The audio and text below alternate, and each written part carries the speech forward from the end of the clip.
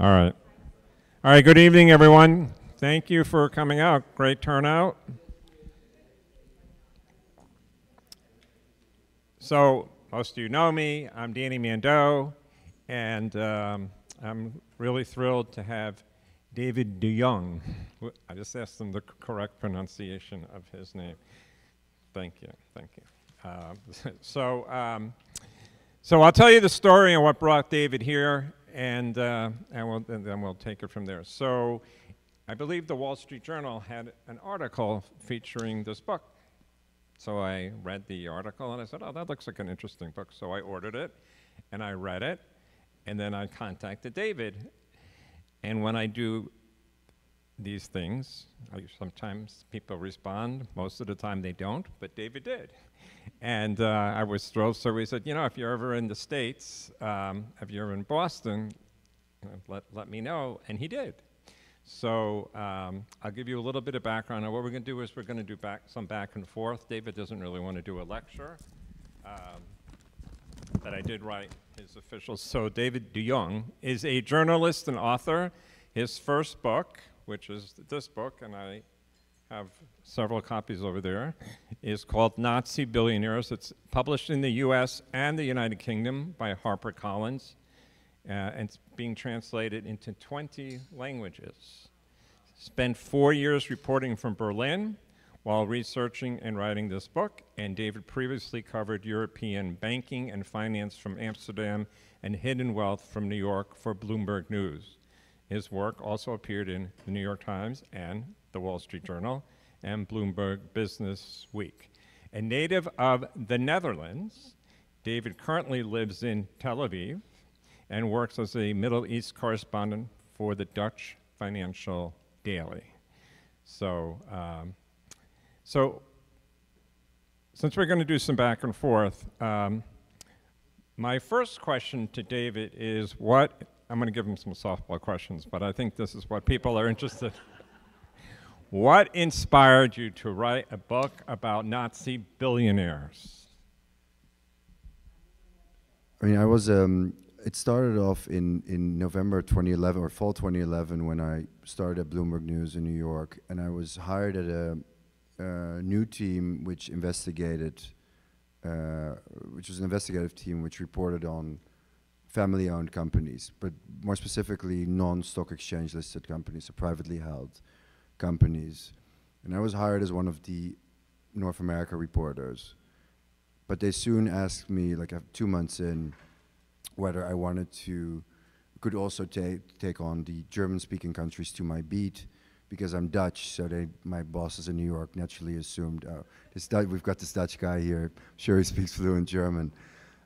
So, you know, I couldn't really say no. I mean, I was a 25-year-old, you know, cub reporter. You know, I just graduated from graduate school, and of course, you know, I dove in, and I would spend a month a year between Thanksgiving and Christmas going to the Bloomberg bureaus in the German-speaking countries, so in Germany, Switzerland, and Austria.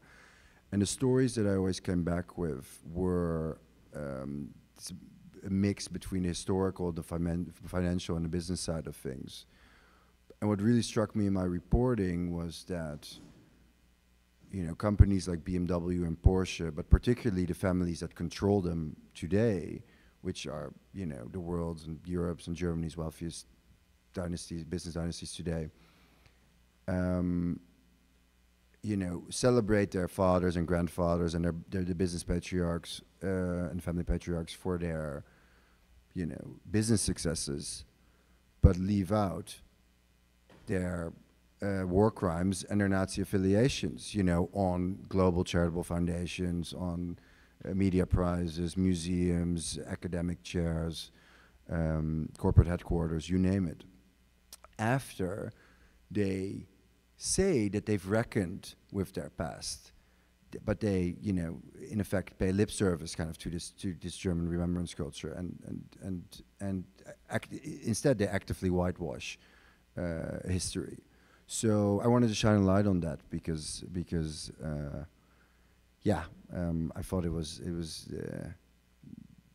such a distortion of history that was going on. So I wanted to give the backstory to all of that, and to qualify for the book, you still had to be relevant in global business today. So the 5 families, they either have, one family controls BMW, the BMW Group, which includes BMW, Rolls-Royce, and Mini, own 47% of that. That's 2 siblings. They just received a dividend last week of 1 billion euros.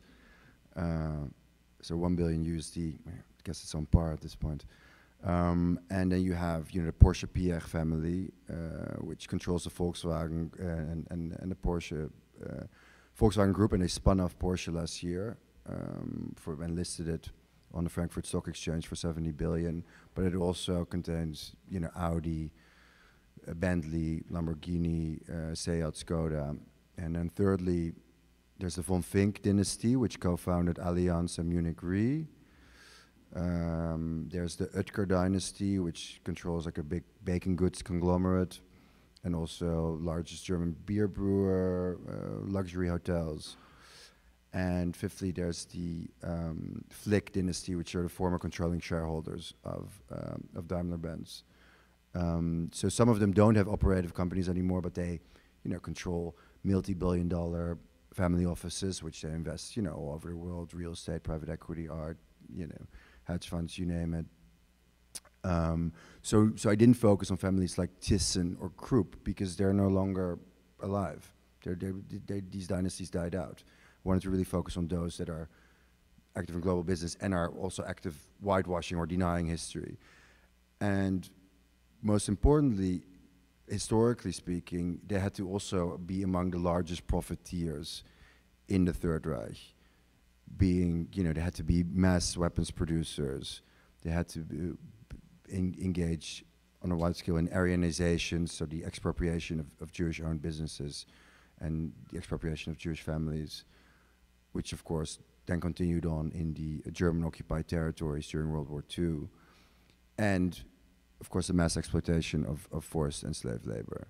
So those were the criteria to qualify for Nazi billionaires. And what inspired you personally to write this book? I mean,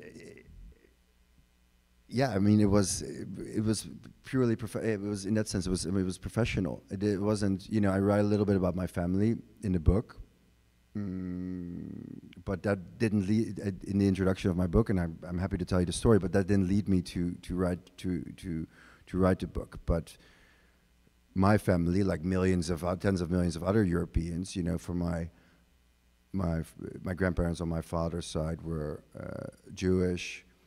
My grandfather hid in Amsterdam for 3.5 years, his stockings factory on the border of the Netherlands and Germany was expropriated or was put under a trustee. He got it back after the war. But my grandmother, with my aunt, who at the time was 3, she's much older than my dad. They fled to Switzerland. My grandmother was native. Was from Zurich originally. They fled to Switzerland in 1941, together with a companion, Max van Dam, who was a famous painter, and they got caught by the Gestapo at the French-Swiss border, and the Gestapo officer took pity on my grandmother and my 3-year-old aunt at the time, and said something, "Oh, report back tomorrow," like implicitly, flee tonight.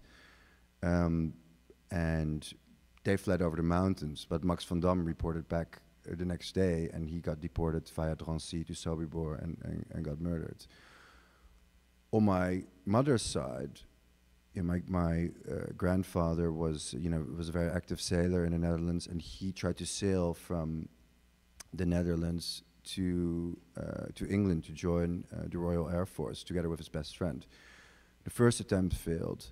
Second attempt also failed, and they get blown back to shore, and this is also about 1941, and they get arrested by German soldiers, and they're convicted actually as political prisoners, and they're sentenced to 2 years of slave labor in a steel factory in the Ruhr area. And when he got out in 43 or 44. You know, he was 6'5", and you know he weighed 60. He weighed 100 or 110 pounds. It was he was. And he revived him. He was revived in a sanatorium, and then he married my grandmother. But that's a story that tens of millions of Europeans have, and I mean, my family has been extremely lucky. I mean, my great grandparents from my father's side, my great grandfather died in Bergen-Belsen, but his wife survived, so my great grandmother. But I guess I mean, we were extremely lucky from both sides of the family. But to your point, I mean, what my personal, I mean,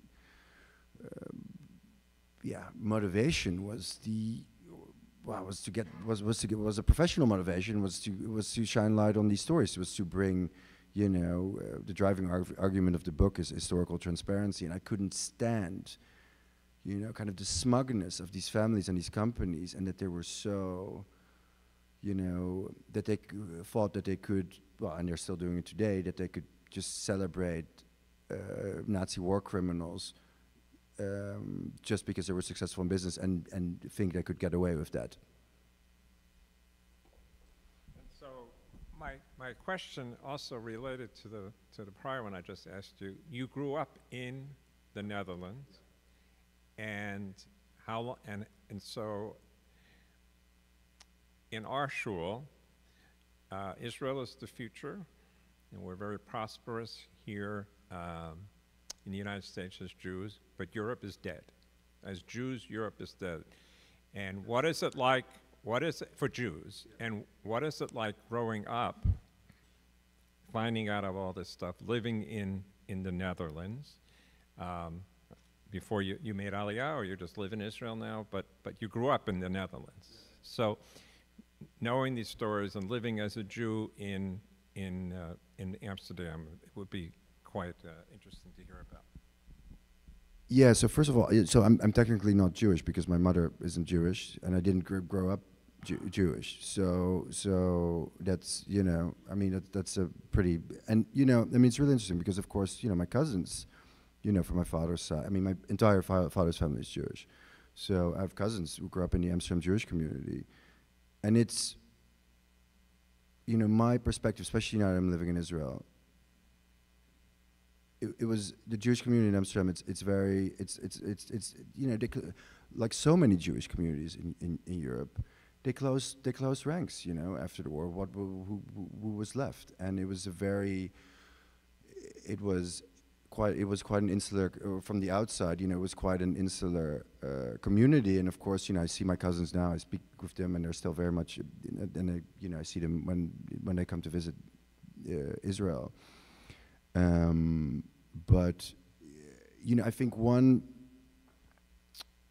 of the main things, and just there's a really good book that just came out, was just published a couple of weeks ago, called The Diary Keepers, by a woman named Nina Segal, who is the New York Times correspondent based in Amsterdam. But she's a Jewish woman from Manhattan, and she moved to Amsterdam in 2006.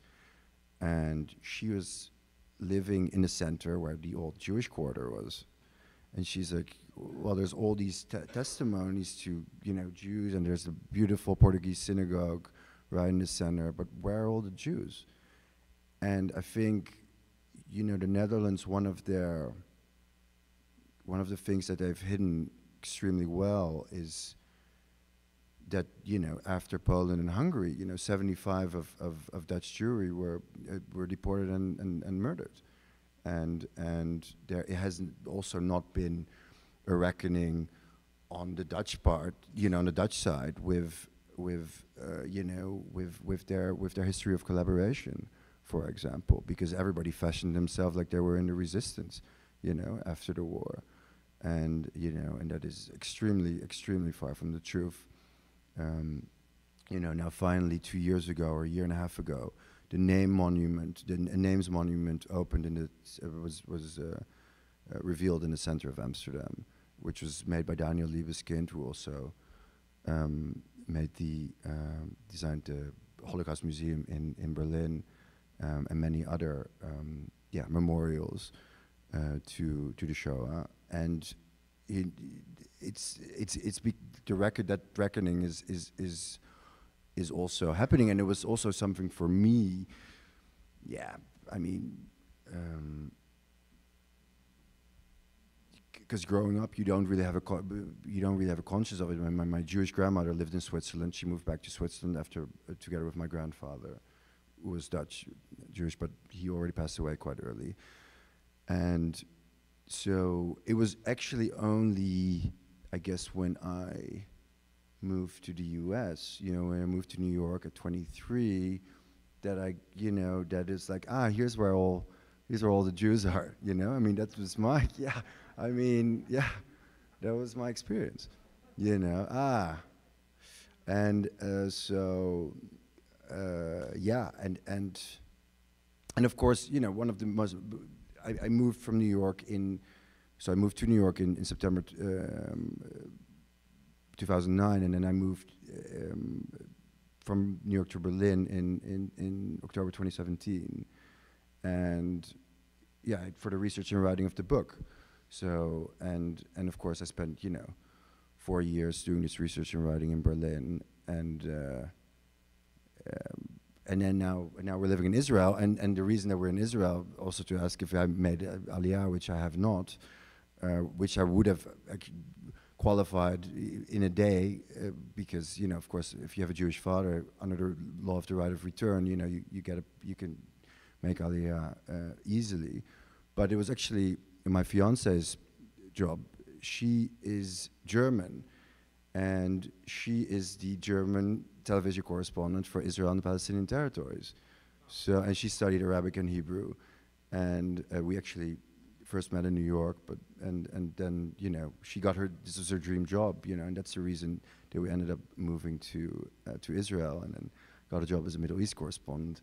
Of course, the last couple of months I've been writing a lot about everything that's going on in Israel. I mean, it's but that's a different story and discussion. I mean, yeah, exactly, yeah, but busy times to say the least. Yeah. So, I don't need a mic. Okay, all right. So I'm very interested. So you live in Israel. Yeah. And we all know there's a lot going on, Right. But what's been the reaction to?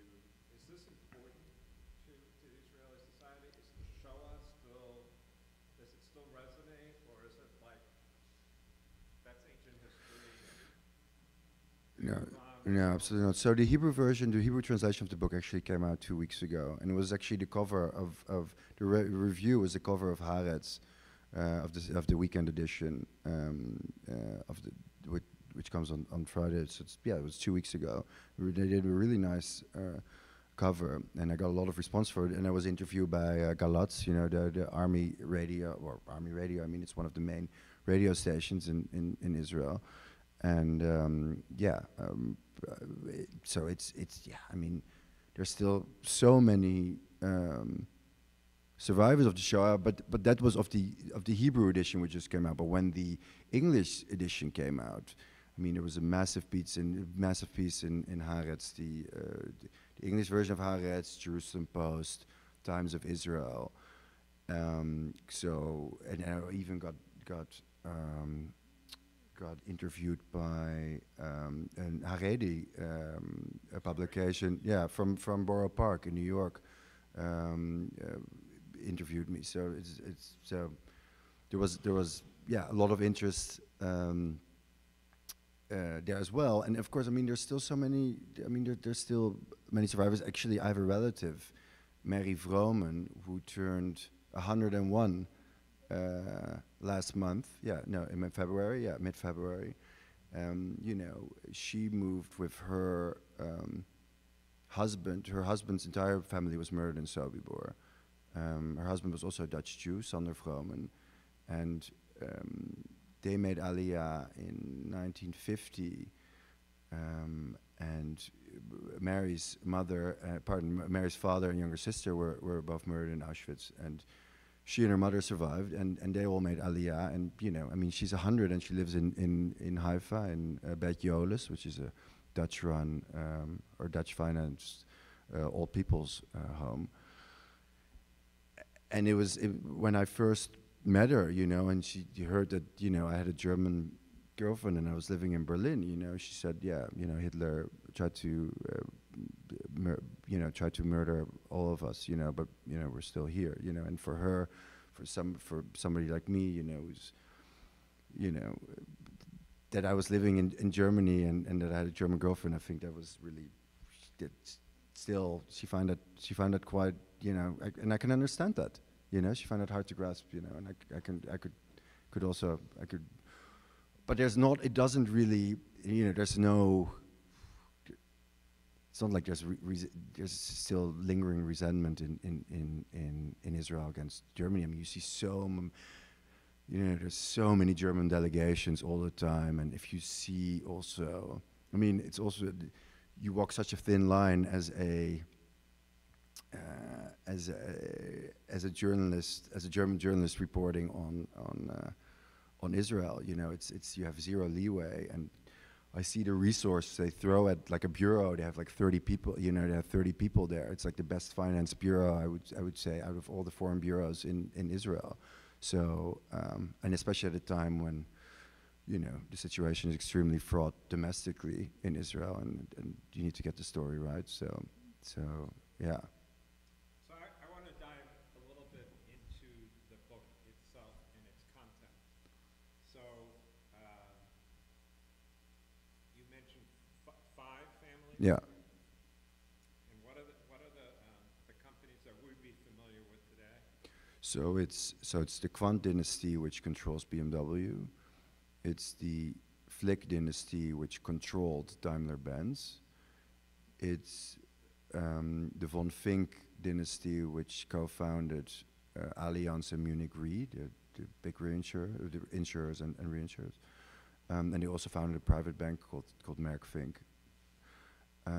It's the Porsche-Pierre family, which controls Porsche and Volkswagen, but also Audi and other brands. And it's the Oetker family, a dynasty which has this big baked goods conglomerate and beer brewers. And there's also a family that I give at the end of the book called the Rymans, which as a kind of counter-example, because they have such a bizarre story, but they actually control the most American brands. They control, Peet's Coffee, Panera Bread, Snapple, 7-Up, Einstein's Bros Bagels. I mean, you can go on and on their own, like all kind of these Krispy Kreme donuts.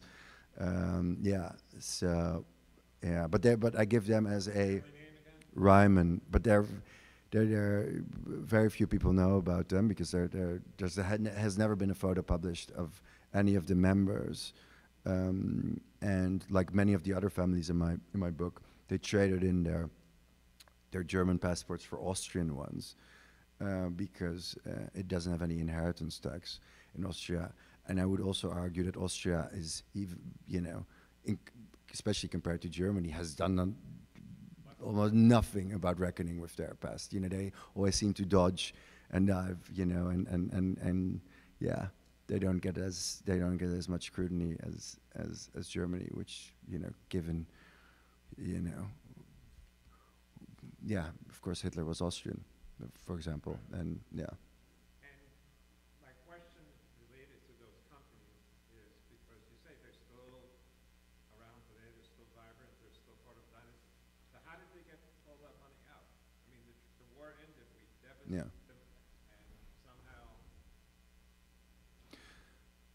I mean, it was a political expedient decision on the side of in Western Germany, on the side of the American authorities, or the Truman administration, in early 1947, when the Cold War starts.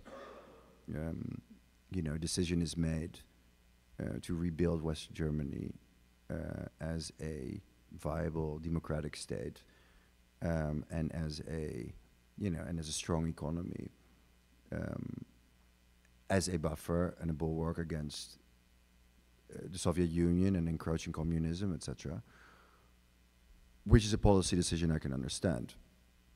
But the two major decisions that followed, first of all, they let all of German business, or in West Germany, keep everything, except for IG Farben, which, at the time was the largest chemical and pharmaceutical conglomerate, which was broken up into Bayer, which is still today one of the world's largest pharmaceutical companies, BASF, which is still one of the world's largest chemical companies, and Hearst, which is no longer around anymore, but was also massive chemical companies. No company was broken up, and none of the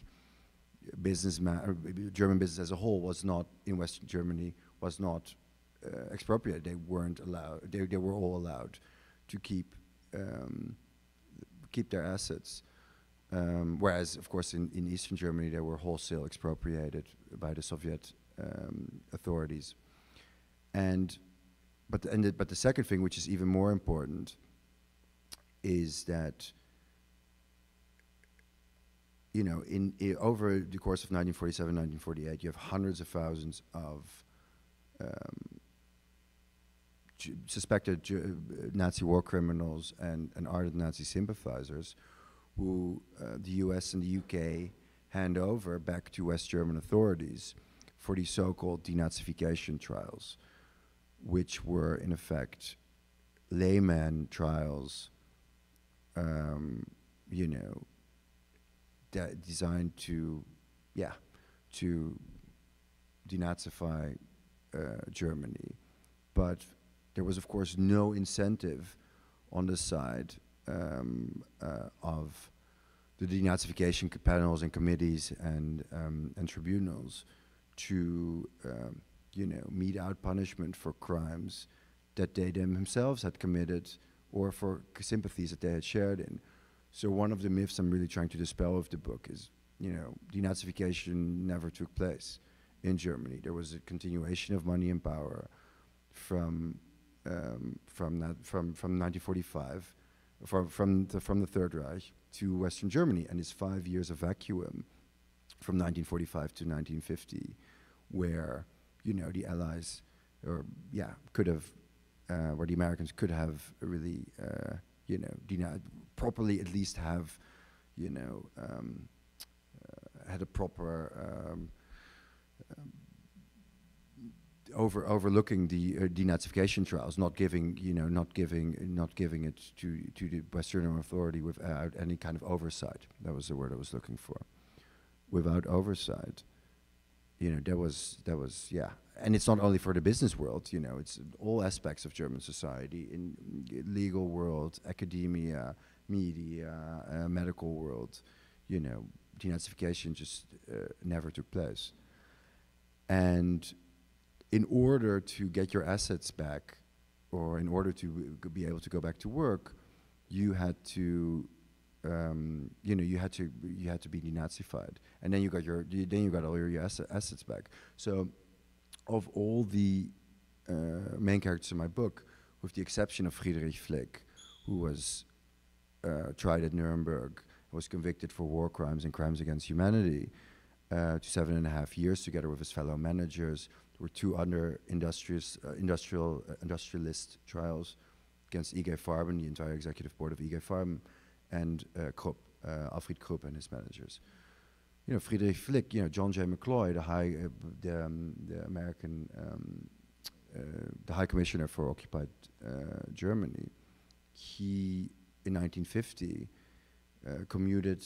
started commuting all the sentences of the convicted industrialists, and not only of the convicted industrialists, mind you, but also of SS officers who had been sentenced to death, who had slaughtered hundreds of thousands of Jews, and their death sentences were turned to life sentences, and their life sentences by the mid 1950s were commuted, and they went scot free. They were released. So and that was yet again a political expedient decision, because the Korean War starts. Eisenhower invokes the War Defense Act.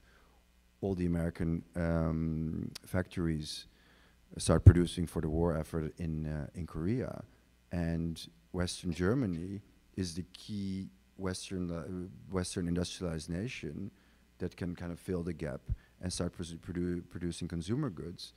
And the then Chancellor Konrad Adenauer played that leverage that the U.S. needed them as an ally in the Cold War, as an ally in the Korean War, for them to produce consumer goods. And they basically said, well, then, yeah, you have to let our men go because you're holding our men on our land,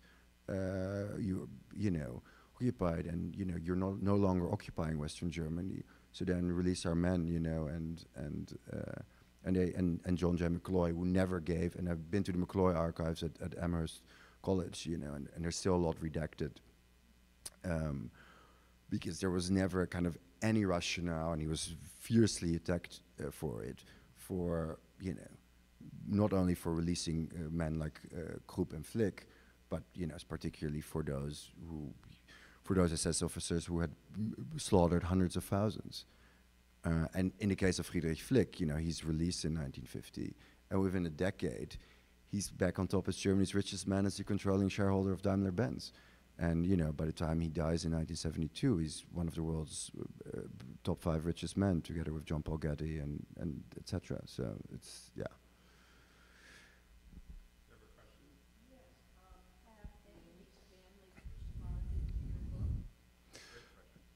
So at the back of the book, of course I reached out to all of them for their responses, or initially with interview requests, and they all declined to be interviewed, except for one grandson of Friedrich Flick, who is almost 80 and lives in London.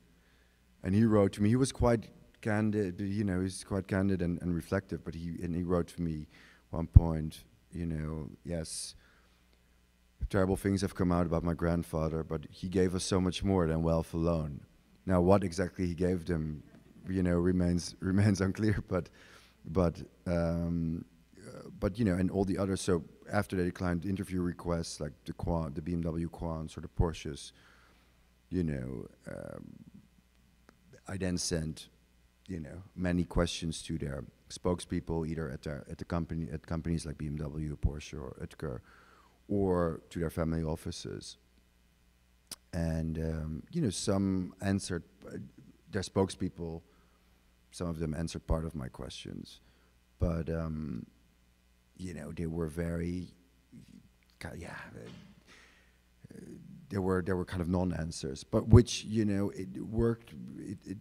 And I think from my perspective, I really see it as this was really the chance for them to come clean, in a way, or like at least reflect about why are they deciding to still, champion Nazi war criminals, or without transparency, or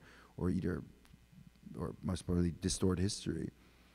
But because of these non-answers, it's so jarring, their responses to the contents of the book, that it ended up working well for the book in terms of that contrast. But it's a shame, because I think it would have been a perfect opportunity for them to respond. Yeah.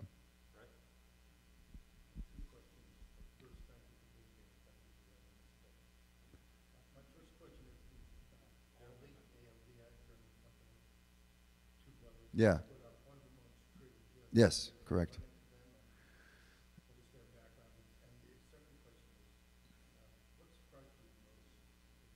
Yeah. So to your question, so Theo. Oh, sorry. Yes, absolutely. So the first question is about Carl and Theo Albrecht, who owned. They're both dead now, but they owned. They co-founded. No, they founded Aldi, which is a massive wholesale grocer, and well, exactly, it's in the U.S. now as well. But they also own Trader Joe's, or at least one branch owns Trader Joe's. And Greg asked if what their history is. So they were I think born in the late 20s, and they served as soldiers in the Wehrmacht. So yeah, I mean, there was nothing.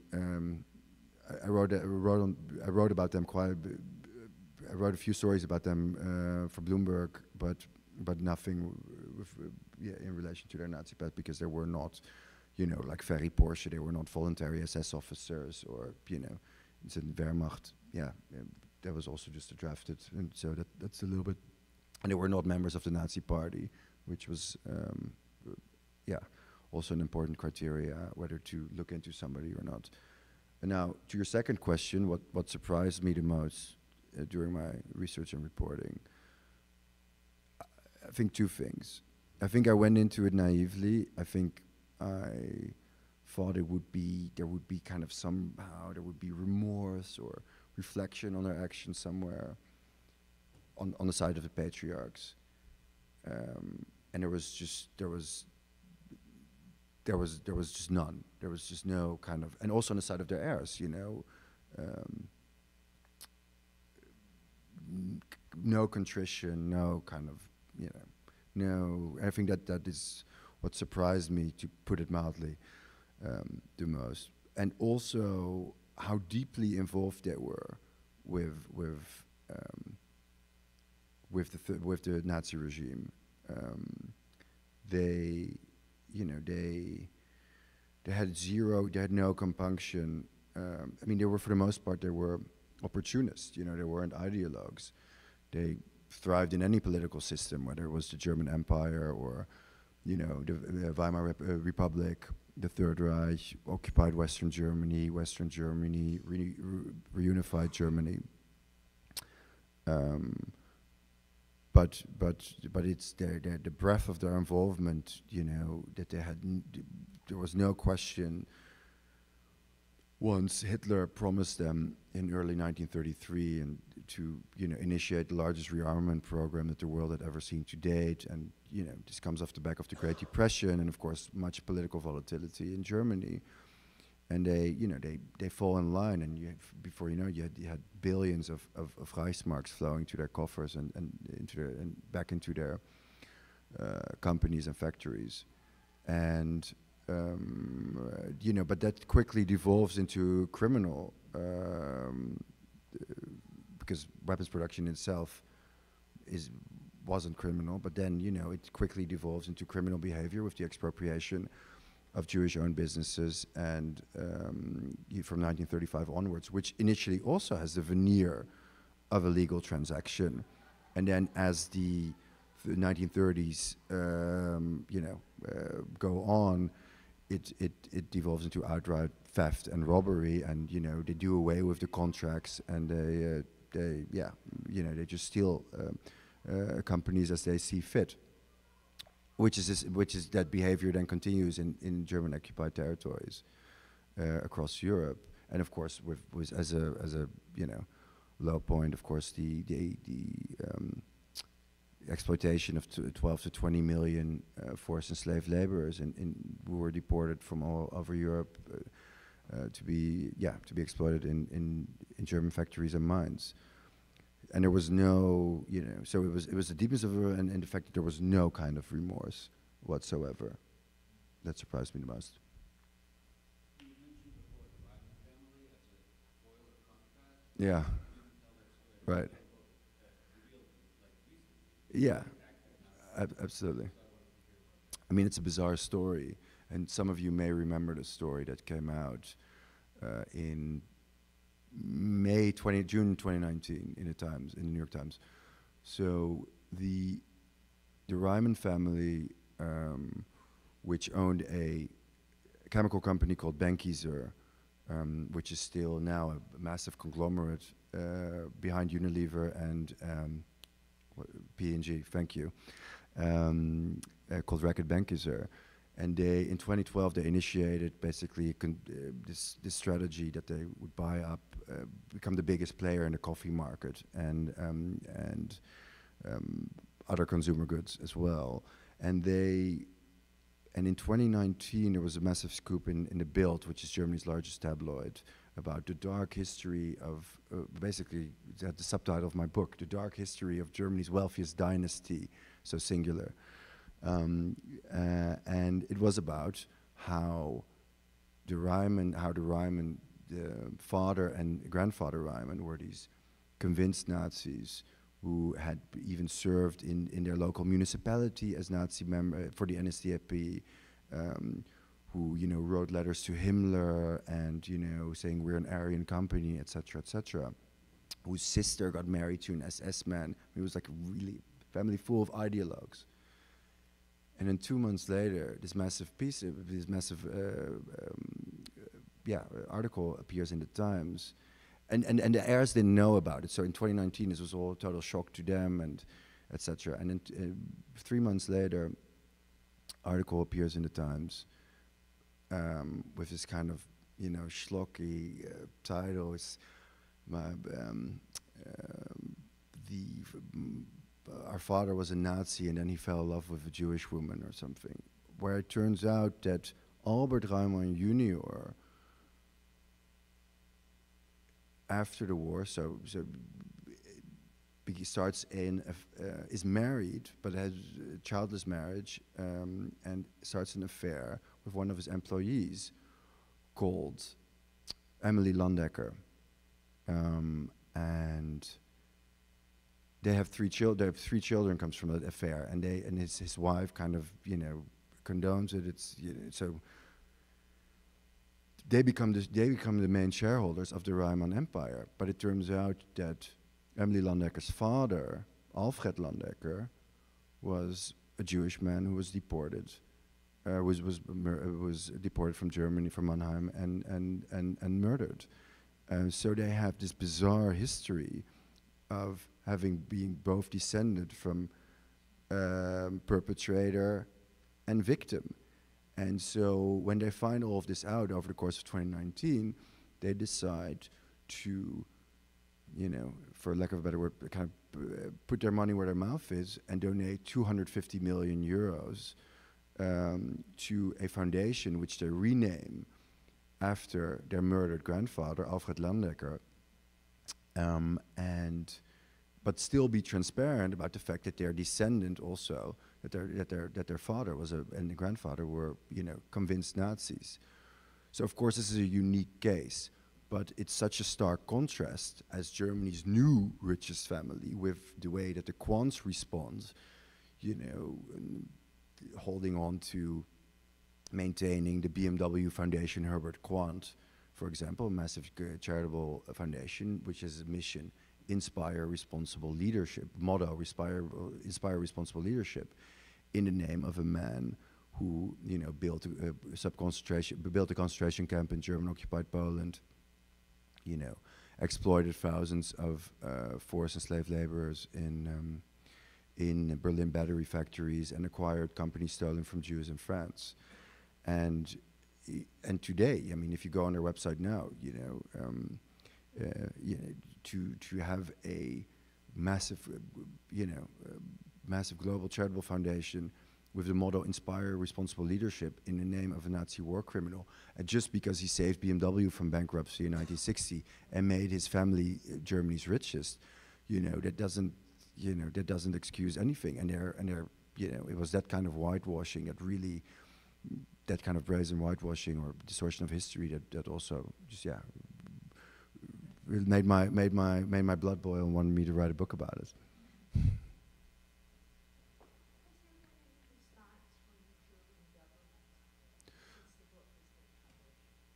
That's yeah. There has been one response. The book has been extremely well received in Germany. It's been selling really well. The German translation came out 2 weeks after the English language or the original edition, so in May last year.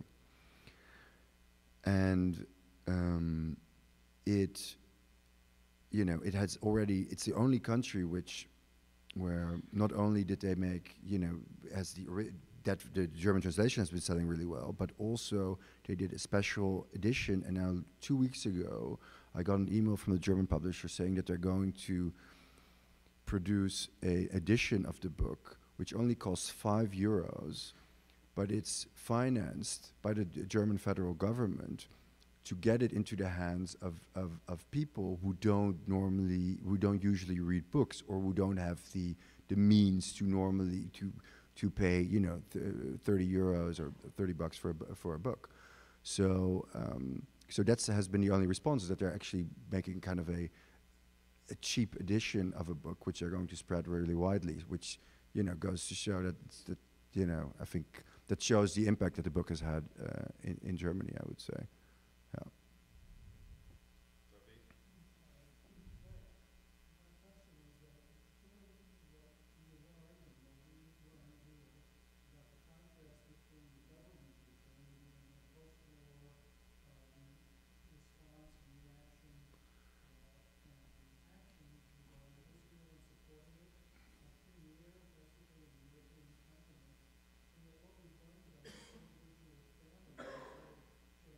Yeah. Yeah.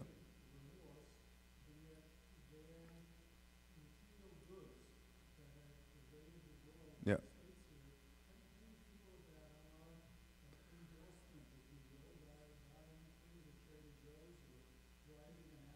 Yeah.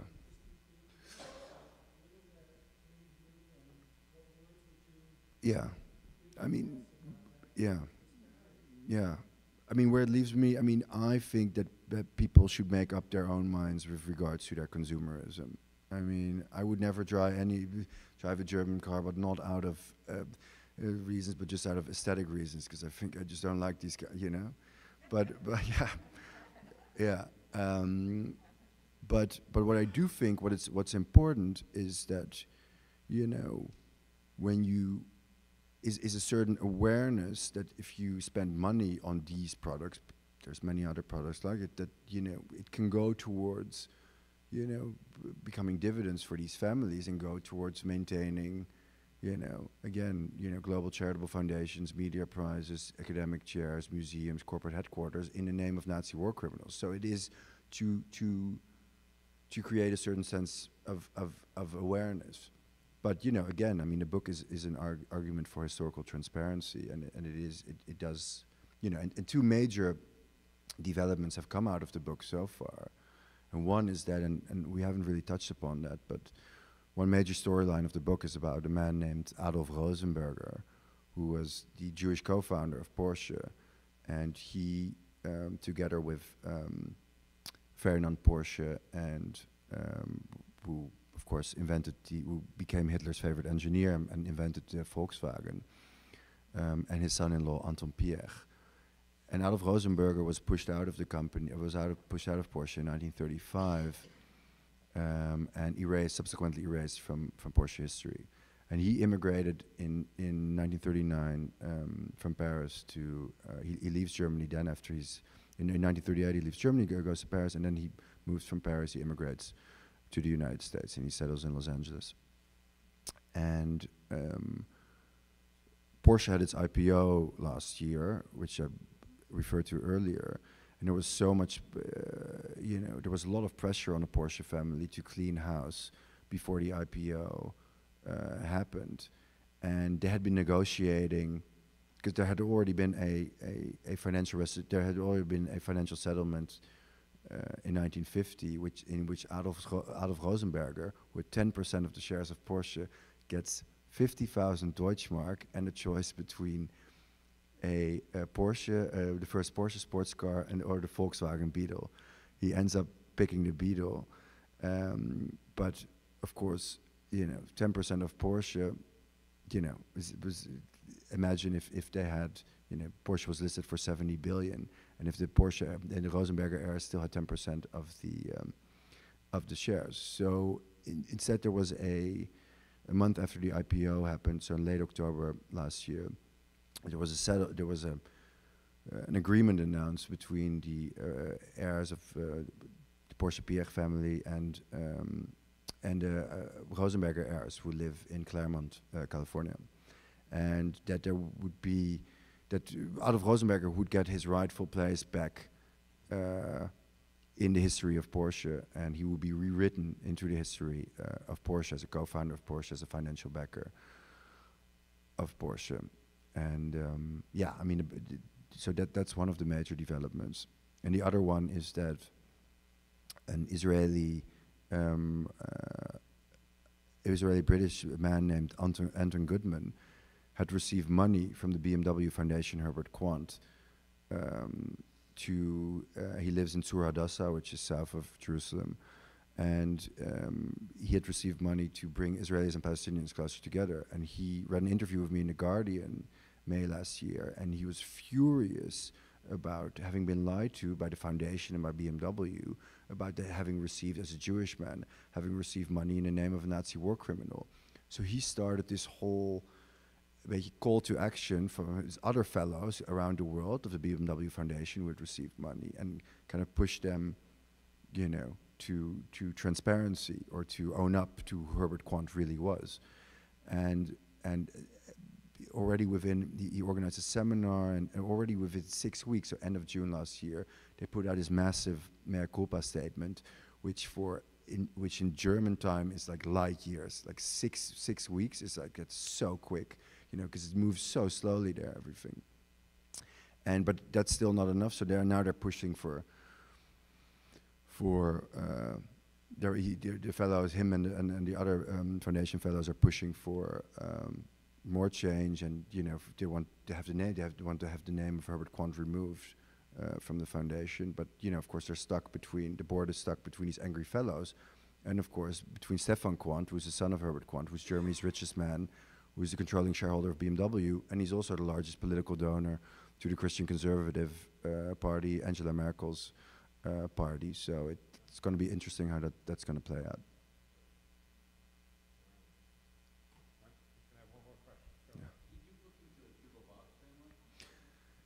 Everybody always asks me about Hugo Boss, which is so interesting because there is no family behind Hugo Boss anymore.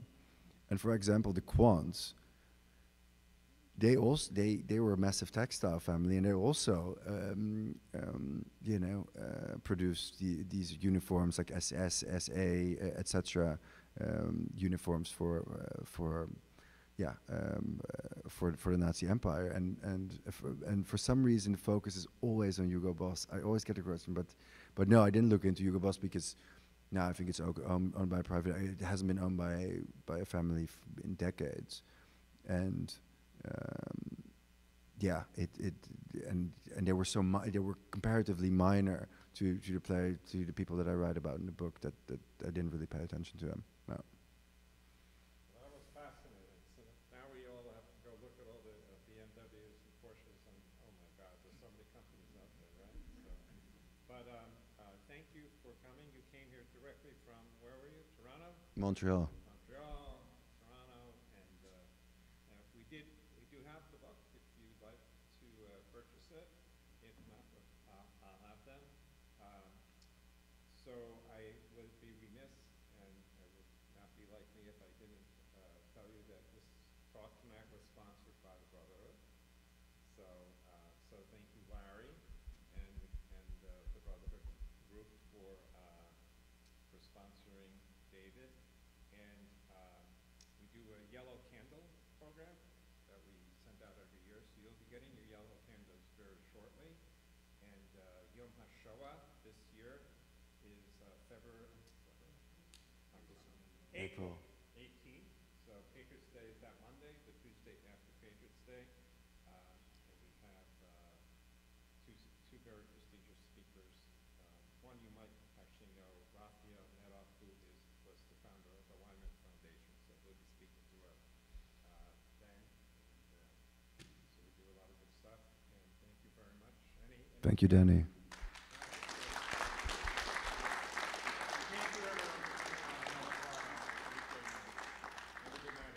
And if you have a book, I'm happy to sign it as well. And if you have any questions, feel free to come up to me.